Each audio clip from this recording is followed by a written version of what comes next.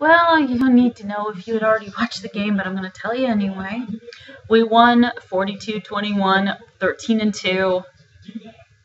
We're hot. We're hot. Cowboys are hot. And if we beat Philadelphia next week, we end the season 14-2, which I don't honestly think has ever happened. But if anyone out there can remember the last time the Cowboys finished with a 14-2 record, leave it in the comments section.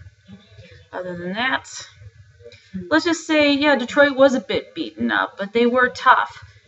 But once the second half rolled around, we adjusted and we exploded as a result. In fact, I say one of the big highlights of the game was the Des Bryant touchdown pass to Jason Witten, which I thought was going to be one of these stupid razzle-dazzle plays that usually don't turn out really well.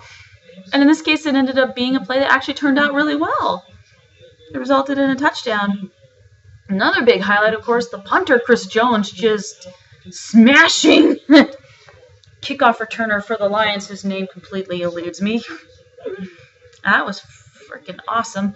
And then, David Irving just going out there, just going after Matthew Stafford, harassing him and everything like that. Sean Lee got in there. He was a workhorse.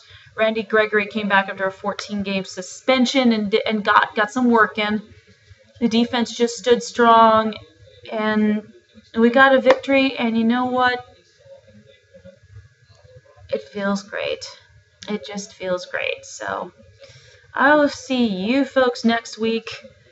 Do my last pregame video of the season when we go up against the Philadelphia Eagles. So